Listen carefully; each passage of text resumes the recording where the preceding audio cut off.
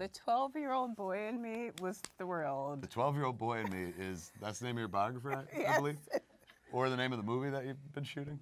12-year-old boy in me? Wait, I thought you were gonna direct. I might. You know, look, I'm hard up for work. I'll direct that. Welcome to Couch Surfing, the show where loquacious guests look back at their big roles, their little roles, and everything in between. I'm here with Kevin Smith. Kevin! Well, hello. Hi. So happy to be here, man. I'm ready to look at my little roles. Let's do it. That's that's what all my girlfriends all through high school always said. Hey, I like your little role. I can handle it. What's the idea here? Should I tell you about what's going on? Your breakthrough film happened to be your debut. It was. Such an auspicious beginning. Let me tell you something. My breakthrough film being my debut is the only thing I've done. This is the only thing I've been talking about for 25 years. Not I true. made Clerks. Hey man, did you know I made Clerks? That's how I introduced myself to people. I made Clerks. Yeah, And then it only changed last year, because I had a heart attack, so finally I had something new to talk about. So now I'm like, I made Clerks and I had a heart attack. Isn't that nuts? I can always pivot back to Clerks. Doesn't matter what happened. People are like, yoga hosers. I'm like, yeah, but I made Clerks once. They're like, he's right, he did do that. So. And I had a heart attack. That's true. And then I throw that on top too. This little sympathy vote. So it was originally given an NC-17 rating. It was. And then you fought to have that brought down to an R rating. Let's say I fought. At the time, Miramax, they didn't have a lot of money back in the day. They were used to doing things on the cheap and trying to make a lot of noise to get attention for their movies. So they hired Alan Dershowitz. I've heard of him. They had a press conference. He got up and he spoke and he said this. He's going, this movie should be an R. It should not be NC-17 because a teenager should be able to see this movie. I want my teenage son to see this movie so he knows never to do what these two kids do in the movie. And then what you do is you go to they have this thing, appeals committee, a screening, where if you're given an NC-17, you get to go argue, maybe flip it back to an R without making any cuts. Okay. So I got up and just started saying like, well, what about this movie and this movie and this movie and this movie? And then next time I went to do it, they're like, you're not allowed to cite precedent. I've gone in front of the MPA 5 times and flipped my rating. Really? Yeah, without making a single cut. It's a record they don't give you a set of steak knives for or anything like that, but like I'm pretty proud of it. I used my mouth to get me out of a bad situation. Something tells me that I'm an you're oralist. You hear that, kids? If you're ever in trouble, the old mouth will get you out of it.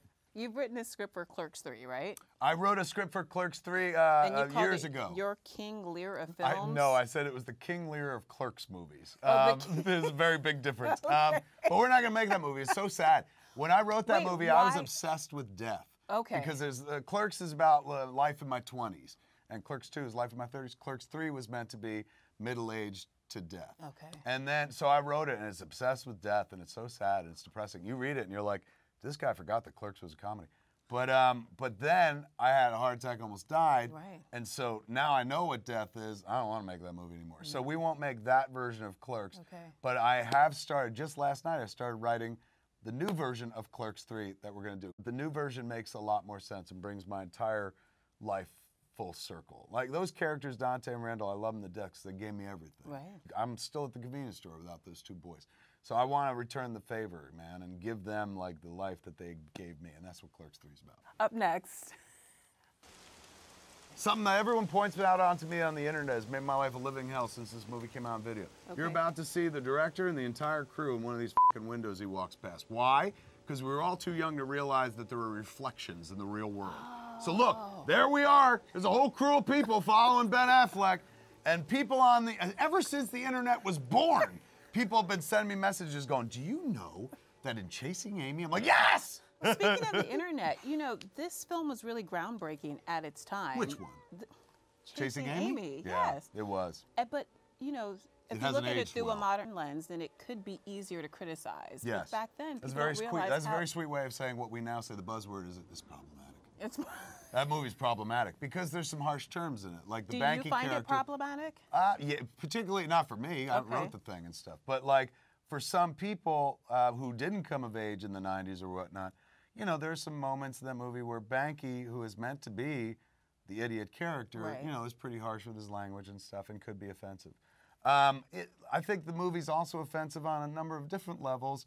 Like, that's a story where the main character is the lamest character in the movie. The hero of that movie is Alyssa Jones. And it's like, you want it, that's who you want to spend your time with, but instead we're worried about what the guy thinks about her life and stuff. But it was the movie that saved my career. Clerks made my career. Mallrats tanked my career because it did no business. Chasing Amy, like, put me back on the map. For the longest time, people would be like, that's your best work. But now, since it's problematic, Dogma is the one that everyone talks to me about in public.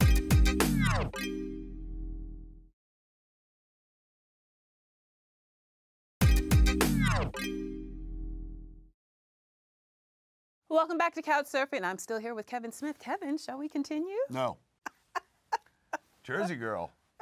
Why would you want some other job anyway? That was my guess. I could feel it Oh, coming. you could feel it coming? Yeah. I was like, well, we're probably on a bend streak. Look how good Affleck looks in this movie. Yes, lean.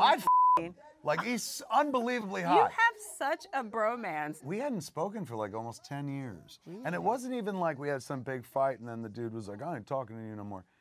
We just stopped talking. And then like a couple years go by and you realize, like, I haven't spoken to that dude in a while. Are we still friends? And I never wanted to reach out because, like, what if you reach out and he's like, no, bro, we're not friends. And then you have it confirmed, right? Like, ignorance is bliss. Right. You know? So I hadn't talked to him forever, so much so that when I started writing Jay and Silent Bob Reboot, I didn't write him into the script because I'm like, I got access to him. I haven't played with that toy in a long time, so like he ain't coming back and stuff. So I didn't even write him into the script. But then somebody just like yourself, somebody in the field of entertainment journalism, there's a young gentleman named Kevin McCarthy. He goes to junkets all the time. Sweet kid, loves movies. Anyway, for some reason, he's got bad taste. He likes my movies. And he's always talking to anybody he interviews who's been in one of my movies. He'll open with some quote. So Ben was in this Netflix movie called The Triple Frontier. So Ben's on the junket, and he's being interviewed by Kevin McCarthy, and Kevin McCarthy opens with, hey, man, like, so they're doing Reboot. Anybody call you yet? And Ben was like, no, nobody called me, and I'm available. I'm sitting around. So everybody was like, you got to call him, bro. Jason Mewes was like, you have to call him. I was like, that's some nice shit you say on a junket. What is he supposed to say? Kevin Smith. By the way, watch my new movie on Netflix. Like, that don't play. So we kept making our movie. We were in, like, that was the third week of production on Jay and Silent Bob Reboot. Then after a week went by, Jason kept nudging me. He's like, you got to reach out to him. I was like, fine. I'm going to write him a tweet. And I composed this tweet. And right before I sent it, like, Jordan Monsanto, who's Jason Mewes' wife. She runs our company. She's our producer. She was like, don't tweet. That's tacky, man. That's so public. She's like, just text him. So I sent him what I wrote. And I said, hey, man, how you doing? We're having a blast here in the past with Jay and Silent Bob Reboot. Wish you were here. I said, but after the heart attack, I don't wish for nothing no more. I just ask. So I'm like, will you please come down and play with us? It would be amazing if you would come hang out with us. I miss you so much. I was like, I quote King Osric from Conan the Barbarian. And when I say, you know, there comes a time, thief, where the jewels cease to sparkle, the gold loses its luster. The throne room becomes a prison, and all an old director wants to do is make pretend with his friends. Will you come play? And I sent that, and it was like 5 minutes before he texted back. And the whole time I'm like, you stupid ass fucking stoner. Why did you write all that sentimental shit to the man you ain't spoken to in 10 years? He don't even know you as a stoner. Like, that predates, like, us hanging out predates me becoming a stoner. And he wrote back the perfect thing. It was so Ben Affleck. He wrote back, it's so telling that you still think of yourself as a king. And he goes, yes, of course I'd come back and play. And I was like, oh my God. That's perfect. It's pretty sweet. Up next. What kind of movie is this anyway? It's now mine. This. Yes. This is entertainment I get behind. Look at that smoldering fool. Okay. So, dancing with that young lady, that Canadian goddess. Oh no, suddenly it's an action movie. so you got all Oh this? my God, Jason Mewes is in this too? Why can't I ever be in a program without Jason Mewes in it? They announced that they were doing Degrassi The Next Generation while we were making Strike Back, and Linda Schuyler, who created the franchise, she's like, do you want to come and be on it? But we were in the middle of something, and so I wasn't involved. I didn't even think about it. Like 2 years later, I found the show, and I was like, oh my God, they're bringing back all the old characters, and like Caitlin and Joey are a thing. I was like, why wasn't I on the show when I had the chance? I'm such an idiot. So I reached out to Linda Schuyler, and I was like, hey man, can I write and direct the episodes where Joey and Caitlin get married? Because I know they're coming. I would kill or die to write and direct those episodes. And she goes, well, the show is financed by Canadian grants from the government, and all the key roles are filled by Canadians. So she's like, I'd love to have you come up and write and direct this show, but you can't because you're not Canadian, which is the only time in my life I've ever been told you can't do this because you're not Canadian. It stops you dead center because you're like, I'm not Canadian. I'm not prepared. I wasn't ready. So I said to Schuyler, I said, oh man, but I want to be involved somehow. And she goes, if you want to be in the episodes, Yes. you can be in the episode. Do you want to play yourself? And I said, hell yeah. So I wrote a version of myself. I didn't write it because you're not allowed to write it, but I worked with one of the writers up there. And wink. And the version of myself is unmarried and has no kid. He's a single director, but he's made Clerks and all those movies. And then he met Caitlin Ryan, who was a character from Degrassi Junior High, who I always loved and stuff. She was a little epileptic girl. Yeah. He wanted to protect her because she was epileptic and stuff. Great character, and she went through all the series and stuff. And she'd become a journalist in this new version. So I was like, oh, she can interview Kevin Smith. And then we kissed. I broke her and Joey up. It was awesome. I changed the course of Degrassi history. Yes. These two are heading toward a marriage, and I ruined it.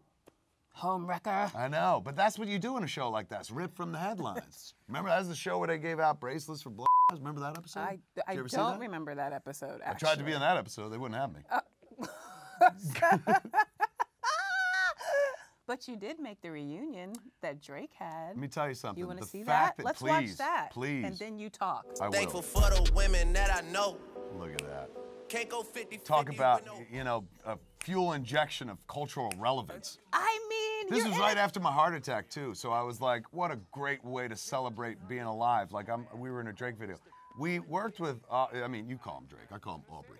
We worked with Aubrey when he was a youngster on Degrassi, and he's honestly, Jimmy. I'm not just saying like this because he's famous now, but he was legit like the best actor on the show. Really? He had star quality back then? It's not star quality. Like, he's a legit great actor. Does Drake call you? Did you call Drake? Not directly. We got a call from somebody. They couldn't find us through my agency, so like, what good are they? Yeah, William Morris Endeavor. Thanks.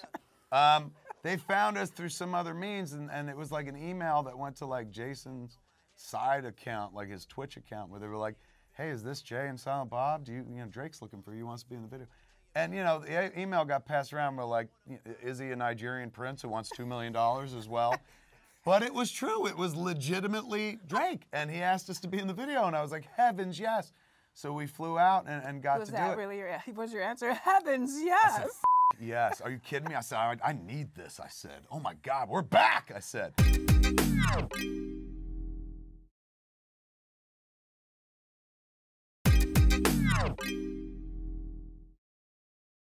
What'd you bring your dad here for? He's Oh my God. Yes. It's Live Free or Die Hard. Did you like the Die Hard franchise as much as the Degrassi franchise? Yes. Loved it, absolutely. Yeah. I wish the two would cross over. Like John McClane finds himself in Degrassi on Christmas Eve, and the terrorists are there. It writes itself.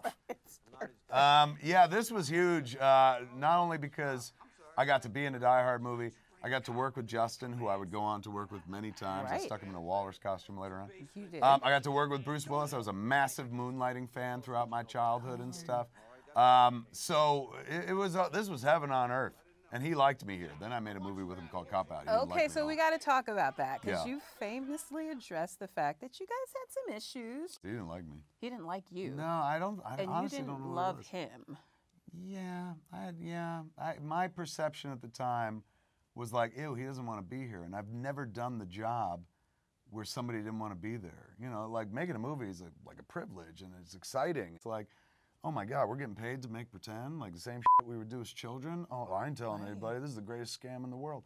He didn't have that at all. Yeah, he didn't want to be there. And not just like he didn't want to be on my movie, he just didn't seem to like want to be doing it much anymore at all. And I was looking for the other guy. Have you guys since? Do you want to hear a story? Yes, I was going to touch your leg do. just a little forward. No, that's okay. I'll hit your shoulder. Do you want to hear a story? I do. So I got a phone call. I didn't recognize the number. I was like, this is a telemarketer. Never answered and stuff. Then one day I get a text from that number. It says, Kevin, are you there? It's BW. And I'm sitting there going, BW? Barbara Walters. I know. It's like, finally, I'm getting my Barbara Walters in. I can't wait to cry about my father. And so I said, BW. He said, B-Dub. And I was like, I only know one guy who calls himself B-Dub, and that would be Bruce Willis. And I wrote, Bruce? And he's like, yeah, how are you? And I said, great, man, how are you? I've just been talking shit about you. Yeah, for the last 10 years. Yes. But he said, I was waiting for him to be like, I read that book. I'm like, oh, So he goes, I got some pictures for you. I said, really? He's going, yeah, I got pictures of you and Rose. And I was like, Rose? He must think my kid's name is Rose. Because, like, my kid was on set and stuff, so maybe that's what he's talking about. He's like, I need an address. I want to send it to you. I said, okay, here's the address, man. It was great talking to you and stuff. Then I was like, I told everyone, I was like, Bruce Willis, like, called me out of the blue and sent me pictures. How sweet. I haven't seen the pictures yet, but, like, they're coming. And how nice is that? Then I got a phone call again from that same number. I was like, I know this is Bruce Willis now. And I answered and stuff. I was like, hey, man, what's up? And he's like, hey, how are you? And I was like, I'm good. He's like, did you get those pictures? I was like, they might have got them in Jersey. That's where I had them sent, but I didn't see them yet. And he goes, yeah. He's going, they're meant for this other Kevin, man. Like, so I sent you, he called the wrong Kevin. So he didn't want to call Kevin Smith. He wanted to call some other Kevin who has a rose in his life. Kevin James? Maybe. Yeah. Maybe. And he called Kevin me instead. Hart? Maybe. I don't know. Somebody got some Kevin out there with a rose. Kevin and Durant? He's got pictures. Could be. Don't say Spacey. Just, that time has passed. But so I was very like, oh, okay, it was a mistake. Good talking to you. And that was that. Up next. There ain't nothing left but This is a fucking motion picture. So this is Every movie I make should be as good as this movie. Look at Michael Parks, John Goodman. Look at this exposition. You hear that? There's no score in this movie. There's just a series of sound effects. I put no score in it. That way, anybody who wants to put a score on this movie could literally compose their own score and stuff. You don't need a score when you have a performance this brilliant. Michael Parks, one of the greatest actors ever fucking lived. John Goodman, amazing fucking actor. One of the greatest, my favorite actors that ever fucking lived. So this was the movie to prove to people, like, if I wanted to be a good filmmaker, I could have been. I was just more interested in, like, telling Kevin Smith stories. This is me doing Quentin by way of the Coen brothers.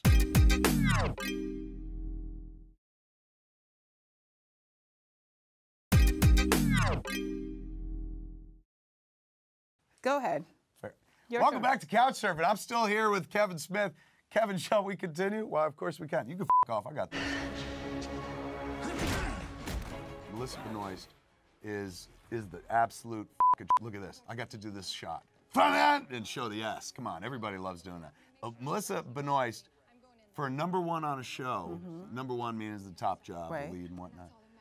Like Grace Under Pressure. Like, cause they truss that girl up and like sail her up in the sky And that's a lot on of weight hooks to and put on shit those like shoulders, that. You ain't yeah. kidding. But she never complains. She's a beautiful human being, man. Like, that's the first of 4 episodes of Supergirl I've directed. And Melissa, I asked her in that episode, I was like, we're gonna make a movie called Jay and Silent Bob Reboot. I was like, you wanna be in it? And she said, my sister and I watched Jay and Silent Bob Strike Back when I was a kid for 1 whole summer. She's like, I would love to.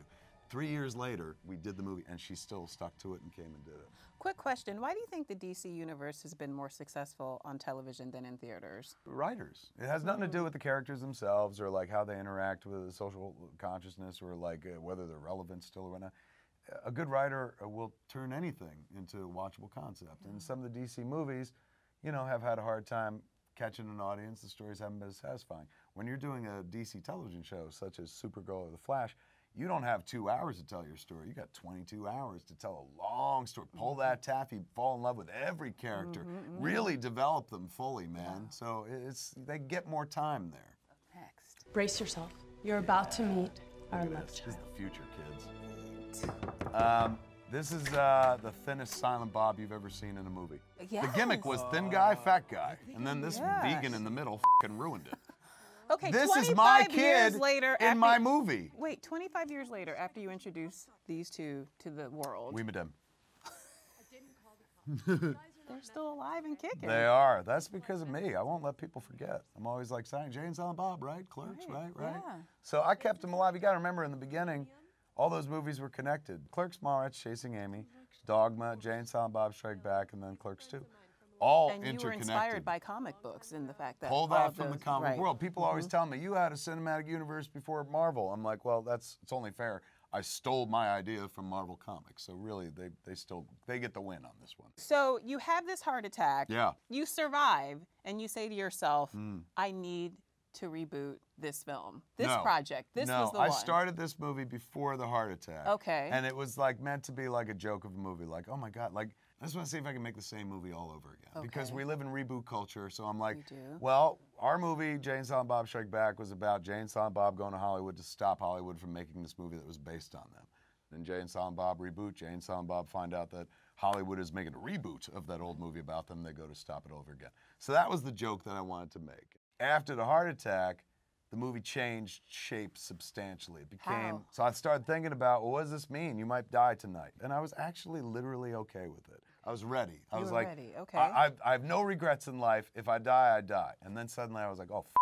If I die tonight, the last movie I made was Yoga Hosers. God damn it, I wasn't prepared. So I told the doctor, I was like, you got to save me. He goes, gotta why? save me. I was like, I got to make Jay and Silent Bob Reboot. And he goes, yeah, that's a good reason to live. So I was hell-bent to make the movie. So it went from being like this one-joke movie to a memorial, a scrapbook, a testimony, a eulogy, a living eulogy and shit. I look at the movie and I love it because I'm like, it works like a gravestone. Anybody looks at this movie will go, oh, Kevin Smith, born here, died here, and in between, that's the weird shit he f***ing did. I felt like, all right, this is it. This is the reason to make the movie, man. But now, the problem is, if I don't now f***ing die right away, I gotta keep working. That means everything I do has to stand for the last f***ing thing I do. I'm working on this He-Man show for Netflix, Masters of the Universe. What? You won't believe how epic this shit's become because I was like, this has to be the final testimony of my life. And they're like, it's about Skeletor, bro. Skeletor fighting He-Man. I'm like, no. This is about the struggles I went through as an artist, you know. Now that you've done my show, it Yes. can all end. You're fine. I'd like to tell you, I did not do your show. Your show did the out of me. I'm going to walk out of here crooked. Like with a big ow. You know, your show did me, my friend. It hurt in a good way.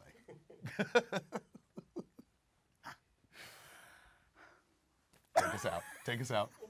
Take us out before there's more clips. You gotta take us home.